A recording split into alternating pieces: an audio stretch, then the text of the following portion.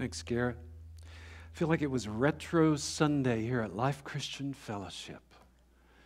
We go by Life Church now, but those first two songs go back, what, Garrett, at least, 25 years for us here? Pretty amazing. God has been absolutely faithful to us. We are in II Thessalonians, and if you have your Bible, I'd like for you to open it up, whether it's on your phone. Silence your phone if you haven't already done that. You don't want to have people give you dirty looks when your phone goes off, all right? But 2 Thessalonians chapter 3, verses 1 through 5, all right? That will be our focus. We are heading into a closing segment of 2 Thessalonians. And it's going to begin with, finally, brothers and sisters. With the Apostle Paul, as well as, remember, he's got two buddies that are with him in ministry. And it's Silas and Timothy. And they're all involved in sending these letters. And as they send these letters, they're going to come traditionally like Paul does in his letters and writings when he gets down to the final stuff. And sometimes the final stuff can be long. In Romans, it's several chapters. But the idea is that Paul usually moves a little bit away from theology, although we're going to find a lot, theology, study of God. But we're going to find a lot of that today. But especially, he usually moves towards real practical instructions and sometimes personal greetings. He often heads into the issues of live like this, practice this kind of thing. So I've laid out the foundation for biblical thinking and what it means to be a devoted follower of Jesus. And now I need you to put this into practice. And you'll find a little bit of that here. But it's important stuff, and we're going to look at three prime elements that are really practical for us, but really important for us to shape the way that we think as believers and followers of Jesus. So I want you to follow along. This is New Living Translation. Finally, dear brothers and sisters, we ask you to pray for us. Pray that the Lord's message will spread rapidly and be honored wherever it goes, just as when it came to you. Now pray too that we will be rescued from wicked and evil people, for not everyone is a believer, but the Lord is faithful. He will strengthen you and guard you from the evil one. And we are confident in the Lord that you are doing and will continue to do the things we commanded you. May the Lord lead your hearts into a full understanding and expression of the love of God and the patient endurance that comes from Christ. Now that's our focus in those first 5 verses of Thessalonians chapter 3. Oh, you got to come for next week. Next Sunday is a barn burner. It basically says, quit being lazy. If you don't work, you shouldn't be eating. So get with it, all right? So we're going to look at that next week. It's a good one. So there's 3 elements that I want to take you to. And finally, brothers and sisters, Paul says, and what he does is he begins with a request. Now, you won't find a lot of requests from Paul. He is, in many ways, such a selfless individual. And he has come in and started these letters, and he's always commended these new believers who live in Thessalonica. But he does come now with a request, and it has to do with the mission that he's on, but he says, I really need you to pray for us. Paul understood here that the work that I have to do is not by just organization abilities, and it's not by just, strategies of man's ways, but instead he understands that we need the power of the Spirit, and we need God to work within us and advance what he is doing. So I want you to understand, first of all, the very verb here when Paul says, pray for us, it is in present tense. For those of you who love the English language or you love to parse words. But it really stresses a continuing action. So Paul is saying, I want you to continually pray for us. Keep on praying for us. Don't quit praying for us. That's the request that he makes. And when he asks for them to pray for him, he asks that they would pray that the Lord's message.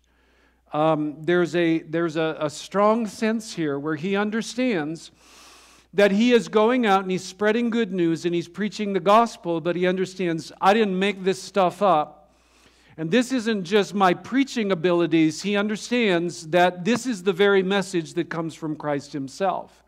And so there is a divine sense of the power of this good news that is proclaimed. And Paul focuses in this prayer, we are running with the gospel. That's the word that talks about spread, and especially when you add an adverb to it that we'll look at in a moment. But the idea is that this Lord's message, it belongs to Him. It's His good news. It's not just my preaching abilities. It is His good news.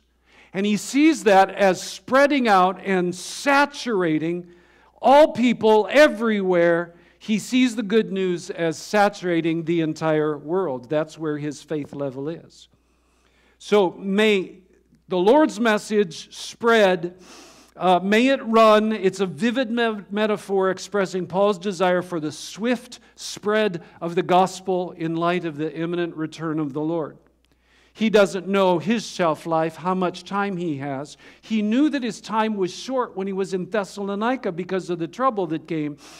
So what he says is, I don't know exactly my time frame, and I don't know how long all of our time frame is, because the Lord will return. But while we have this window of opportunity, pray that the gospel spreads. And Paul may be alluding actually to Psalm 147:15, that pictures when God speaks, He gives a command to the earth and His word runs swiftly. That's the idea. That God speaks and He has such authority over all the world, whether they acknowledge it or not, but when He gives a decree and a command, they go with it. For those of you who are reading with us through Isaiah, you find this prophecy of a guy named Cyrus, and it's over 100 years before Cyrus is even born. And yet the prophecy is there. But the idea is this, that I'm just going to raise someone up, and that one is going to be right in the palm of my hand, and that one is going to do what I command him to do, and he's going to release God's people out of their captivity, and God is going to bring about restoration. So the idea is this, that God's word, when it goes forth, it is going to go forth and accomplish what it is sent to do. God's word, this Lord's message, is not anemic or powerless. It is charged with life-giving energy of the Spirit. It is the power of God unto salvation. It moves, and as it moves, Paul says, pray that the running of this message, that it's done with a real sense of a rapid pace. Rapidly is the word as a qualifier that's used.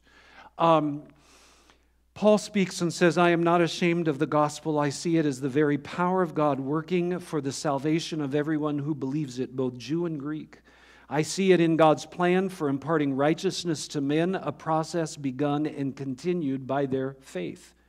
So Paul sees the power not in his abilities or in his preaching, not the power of even that local church, but he sees it. The message alone has the power to transform and change. Now, sometimes we've lost sight of that as the church, that we are founded upon the Lord Jesus Christ, but the very message that He comes to deliver from the Father is real, it is dynamic, it is charged with the power to save and transform lives. And so we pray that this move, and it move at a quick, fast pace, for it is God's will that none would perish, but all come into repentance. There's another qualifier, and it's with honor. Pray that the Lord's message that goes forth and runs throughout this area that Paul is speaking about, where he's ministering, but also all over the world, that it's honored wherever it goes. Paul wants the gospel, the universal message of salvation, to spread out continually, rapidly, but to be honored also continually. Present tense, once again. I want you to continually pray, but pray that it goes out rapidly and continually is being honored wherever it goes. Paul's earlier stress on the model of the response from the Thessalonian Christians, the fact that they, in honor, received this message, it made a difference. It changed their lives.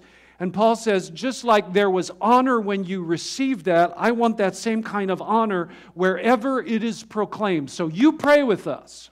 We're running with the gospel. May it be done rapidly, but also with honor. Now, we have to always remind ourselves that we are not entertainers. That's not what the church is about. We are not manipulative salespersons. I'm not. None of us in the room are. We are not consumed by mere messaging or slogans. Lost people need a clear path away to salvation, not self-improvement. Paul doesn't see himself as a social influencer. He knows himself that he is an apostle. And it's a big term, but it basically means I've been sent on a mission. I'm just a servant that's been sent, and so I go. But as I go and may the Lord's message go out, and may it be done with honor. Now, for us in application, we must communicate clearly, understandably. And so as a result, we've got to be able to connect with an audience and somehow find a relatability of where our individuals so that we can begin to connect with them with the good news. But I'll also tell you this. We don't reach people because we're a relatable church. We reach people because we honor the very message that we have been given to proclaim. There must be a deep sense inside of who we are. We have heard from the Lord. We have heard His message, and that's where the power is. Religious leaders recognized that imprint that was upon the disciples, the imprint of the very nature of Jesus, the honorable Savior.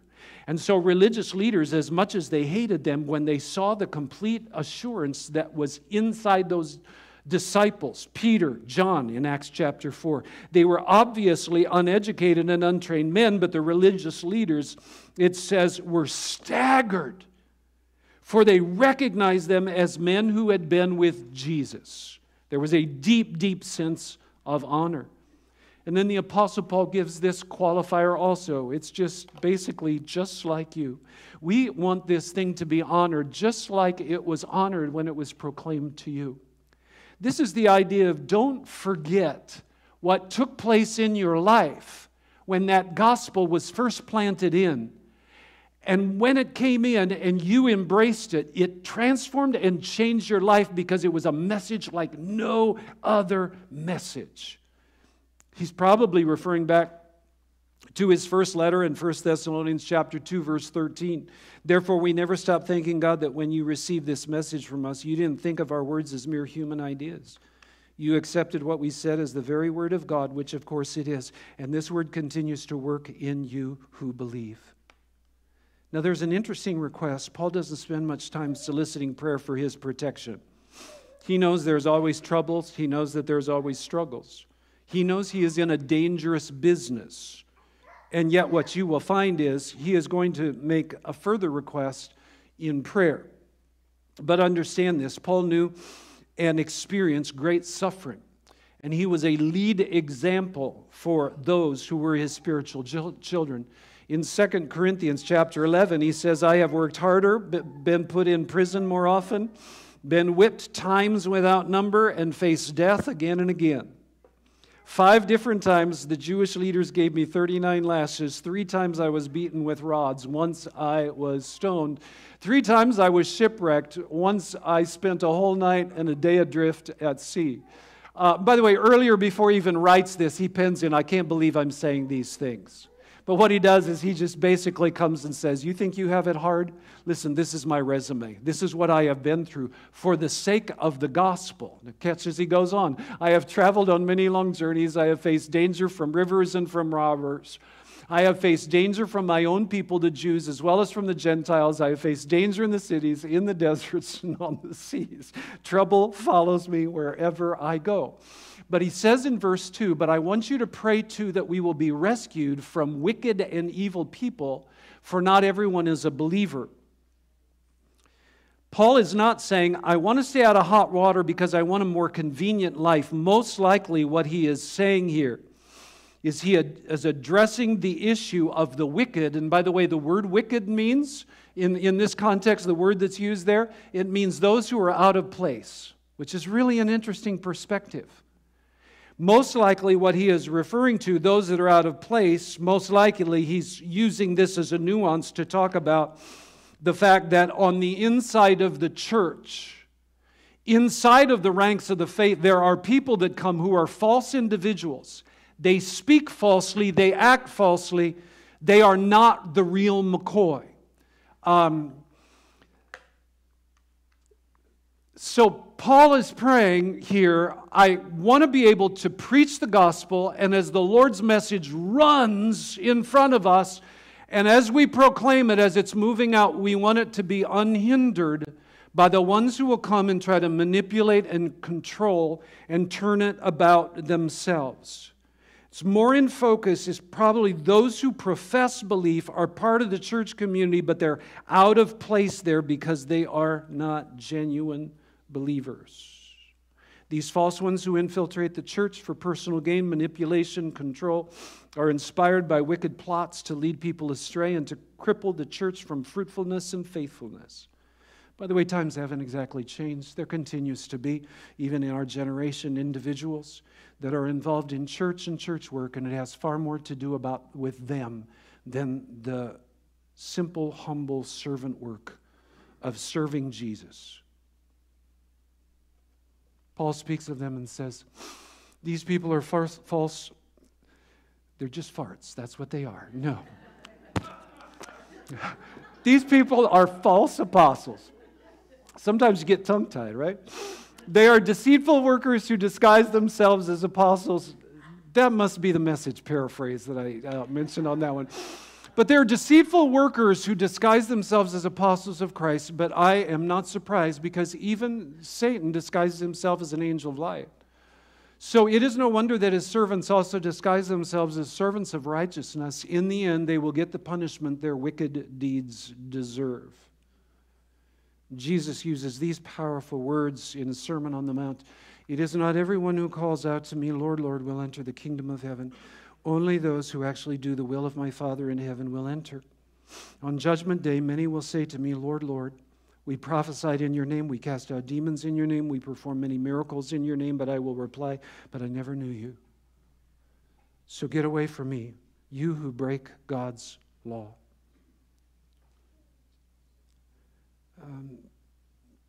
Paul is saying, I need you to pray for me because the evil one will come in such a way that he will disguise himself, and there will be individuals that show up and they seem as if they are brothers and sisters. And by the way, this doesn't call for us to be skeptical about everybody. But we also have to be very, very wise that we use discernment and that we're careful to live according to the Scriptures, not by manipulative words and ways of people. You will always find a brand of Christianity that will take an easy road and will warp the words that flow from the mouth of Jesus. Churches are filled today with individuals that are preaching messages that do not align with the Scriptures and the Word of God. Guard yourself. There's an image here in this running of the Olympic Games, the Greek Games. Paul employs it here. When the runners run, they run rapidly, they run with honor, but the idea is so that they will receive the honor and the glory as part of the victory prize. So Paul's probably using that Greek picture to give an allusion to the Old Testament depiction of God's Word that runs out into the world and accomplishes what it has been sent to do. The gospel itself is running for the prize, namely victory over people's hearts and over false religions and philosophies that have competed with the gospel and formerly held pagans in their grasp. But the gospel of Christ is always the true winner against all competing worldviews. The gospel, the good news, will stand, for it is the message of the Lord. Okay, there's a second element that I want to draw attention to, and it's a confession. It's a confession that begins with these words, but the Lord is faithful. Paul now expresses confidence. You see, he does not want prayers of alarm or fear from these believers in Thessalonica. He's saying, I need you to pray for me. Yes, we're up against some strong odds, but the message of the Lord is going out. We pray that it goes rapidly. We pray that it's held with honor. We pray that as it goes out, that it will be unhindered, and as you received it, we pray that in the same way, that kind of honor and that kind of strength in planting the gospel May that take place. Stand firm, Christians. Face the fight with the hordes of hell. But we do it with a confident confession, our God is faithful. Well, let's look at those two verses again, shall we? Verses 3 and 4 of II Thessalonians chapter 3, but the Lord is faithful. He will strengthen you and guard you from the evil one. We are confident in the Lord that you are doing and will continue to do the things we commanded you to do. So God is faithful, and in His faithfulness, He is strengthening and guarding us, His people, His children, from the evil one. In other words, don't move in your prayer life, and when you come with the request before God, yeah, it's a dangerous business that I'm involved in, but the power of God is going forth, and I don't want your prayers that are rooted in doubts and fears. I do not want you to be alarmed. I want you to have great confidence. And our confidence is, Paul would say, it's not in my abilities. My confidence is in the faithfulness of God, and I need you to be confident in His faithfulness as well. He will strengthen, He will guard you. The context here is that there is obedient service to Christ and to His mission. In other words, God is faithful to strengthen and guard us as we do His works. There's an evil one who's aligned against us and the running of this good news, but we can have confidence in God. He will do in us and will continue to do in us what He needs to do so that we can continue in the way. So there's a reminder that God's kingdom is not dependent on people, but God's kingdom is dependent upon the King. Now, Paul uses this expression of the word command. He says that you will continue to do, I'm confident in this, you're going to continue in the way, you'll continue to do what I have commanded you to do. Eric, you'll be thrilled to know it's a military order here that Paul uses. That's the kind of idea. In other words, when I sat down with you, I gave the commands that I received as commands from Jesus Himself. So I've commissioned you and I've sent you out and you have stayed in that. You've been faithful in this command that's been passed down from a superior officer. And by the way, Paul uses this word repeatedly in both 1 and 2 Thessalonians. Paul understands that he has been given marching orders for his life by Christ Himself. So it is not strange for him to speak with confidence to these spiritual offspring and say, listen, I gave you strong instructions. I gave you the command. It was the command that had given me by the Lord Himself. And what he would say to them is, we are engaged in spiritual battle. Therefore, I'm just laying it out. This is the command I give you. It mirrors the commission of Jesus in the Great Commission, teaching them to obey everything I have commanded you. Yes. Everything I have commanded you. In other words, Jesus is looking at disciples and says, listen, I'm giving you your marching orders, but I need you to go and do that as well. We spend and waste way too much time just entertaining people and worrying about what everybody's feelings are. Jesus sees the gospel as something that has been commanded us. It has been loosed by God. It is spreading rapidly. We embrace it. We live it out. In a battle, it is not enough for only officers to fight. Every soldier must do his or her duty. It is also true in the work of the local church. In the proclamation of the gospel, the advancement of the kingdom, we need to fall in line and advance God's kingdom and be involved in that. What if an army were run by the same lack of obedience, order, and discipline that we often see in the local church? We would be in big trouble. How would it be possible for God's work to spread rapidly and with honor without this deep sense of we have marching orders, therefore this is how we live, this is how we work? If the recruits disobeyed their officers' orders the way some church members disobey the Word of God, they would be court-martialed. That's a little bit of an ouch statement, but it is so true, isn't it? Now, in context here, we understand this is obedient service. We always remember that the outcomes of obedient service rests on the faithfulness of God to work within people. I like that. I like the fact that God's building His kingdom, but it's on Him. It is on the King. I know you have doubts about people like I have doubts about people. Don't we all have doubts about people? I was reading, somebody was talking about, anyway, it was one of those YouTube lists kind of thing, and somebody's waxing eloquently. They're saying, especially as you get into the later years of your life, pay attention, because there are some people that you just can't listen to. And so it gave 10 different kinds of individuals. I think the first one was a gossip. Somewhere in there were telemarketers or shady contractors that will tell you there's something wrong. Maybe auto mechanics, these kinds of things. In other words, what he's saying is, you may be a little bit older and kinder and gentler, but don't be gullible. And somebody in the response in the comments on the video put down, in other words, number one, people. And then they put down in 10 was everybody else. Okay? Now, sometimes that gets inside of us, but I want to just reassure you and remind you today that if God's kingdom is dependent on people, then it is a fragile, fickle, and doomed to fail. But the kingdom is not dependent on people. The kingdom is dependent upon the King. He rules, He protects, He inspires.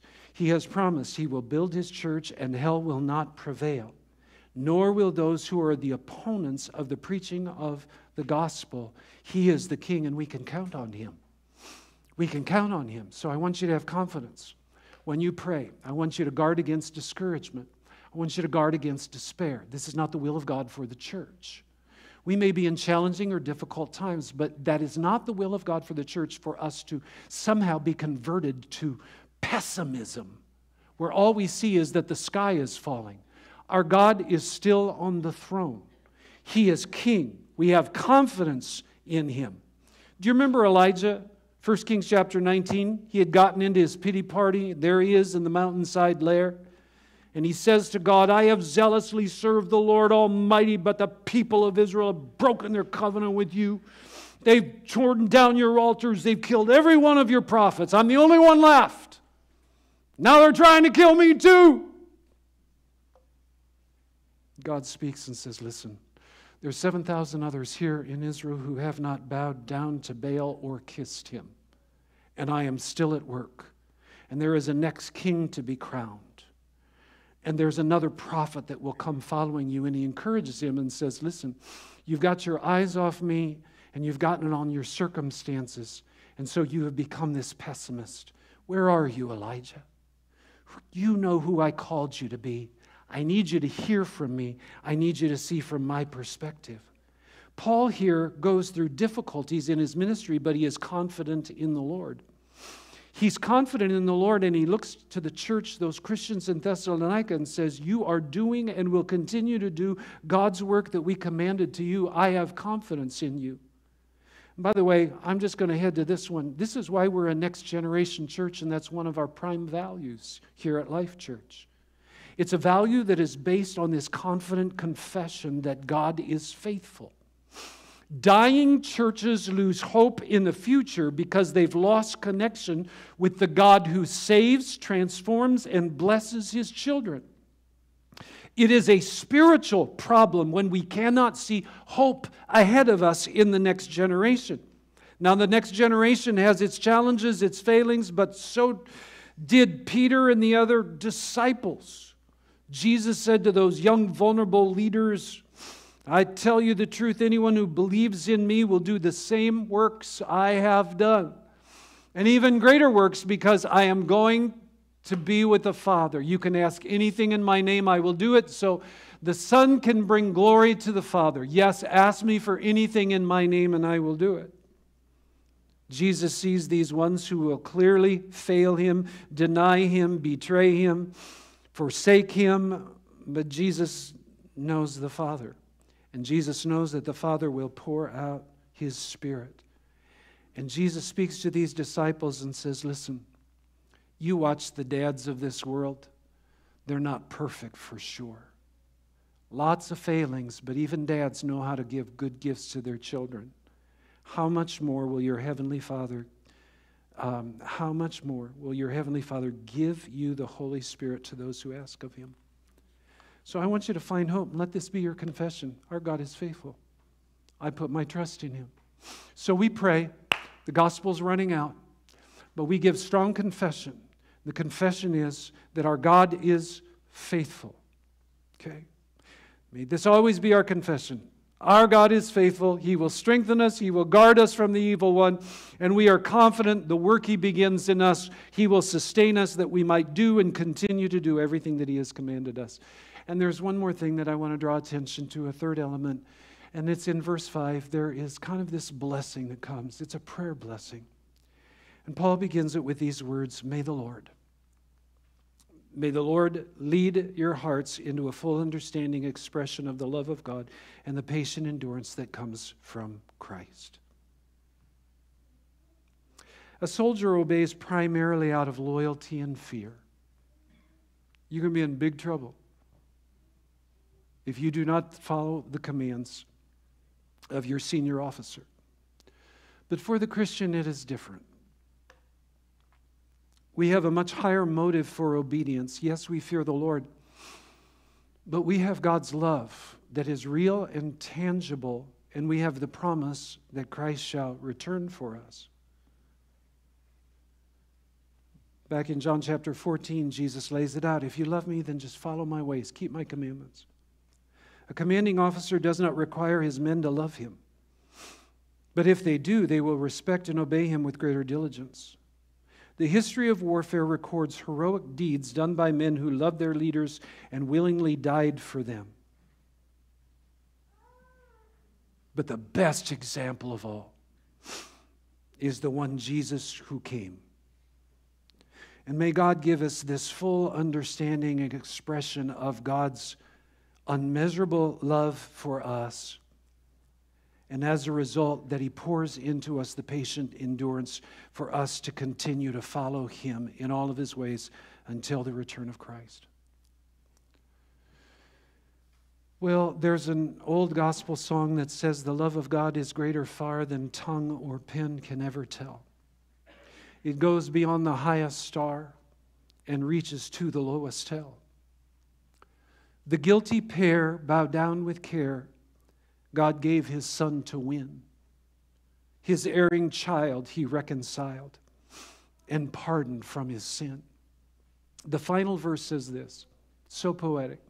Could we with ink the ocean fill, and were the skies of parchment made, were every stalk on earth a quill, and every man a scribe by trade, to write the love of God above would drain the ocean dry. Nor could the scroll contain the whole, though stretched from sky to sky. And the chorus merely says, O love of God,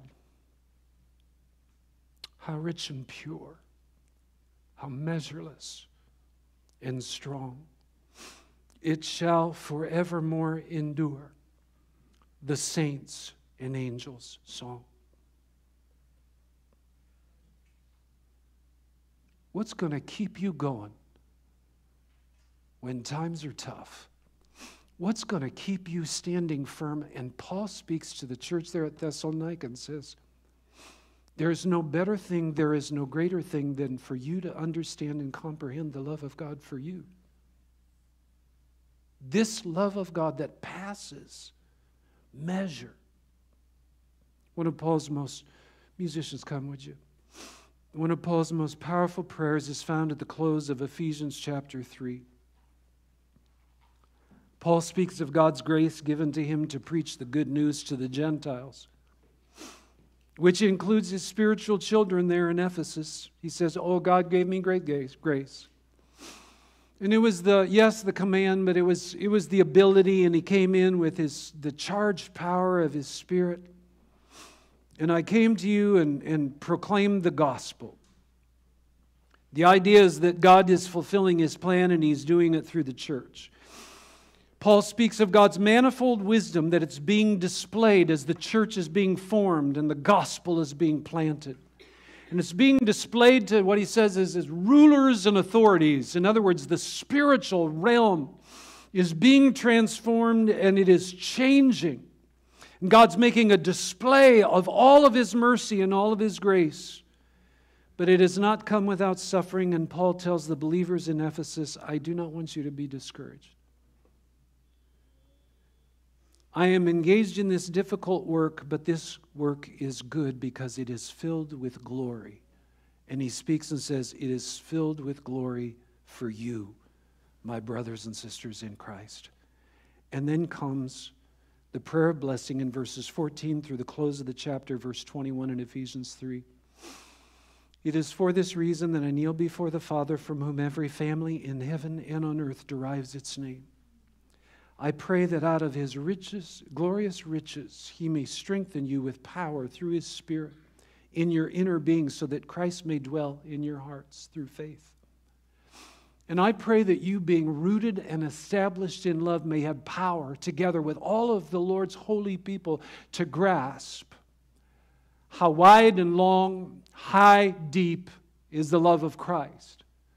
And to know this love that surpasses knowledge, that you may be filled to the measure of all the fullness of God. Now to him who is able to do immeasurably more than all we ask or imagine, according to his power that is at work within us, to him be glory in the church and in Christ Jesus throughout all generations, forever and ever. And everyone said, Amen. Paul is praying. I want you to get a little bit of a glimpse into the love of God that is so great and so strong and so amazing. But I want you to be able to see it and understand it and know it, even though it is beyond measure. But our God is able to do exceeding abundantly, immeasurably more than all we ask or can even imagine. And may he do this for you, that you are overwhelmed and lost in the love of God, so that in this journey, this stand firm journey, that we continue to pray and never cease to pray, that the gospel run, that it go everywhere, rapidly, that it's honored everywhere, just like it happened within your heart when Christ was honored inside of you and you acknowledge, oh, I am a sinner, but you are my Savior. Pray that that takes place, always being confident. Our God is faithful. He will do his work. His work is dependent on him and not on us. And then this final just point of blessing. And may the Lord help us to always see it and always remember. It's part of the reason he calls us back to the table. As often as you eat this bread and you drink this cup, we proclaim, we remember and proclaim the Lord's death, his awesome love for us until he comes. Bow your hearts with me.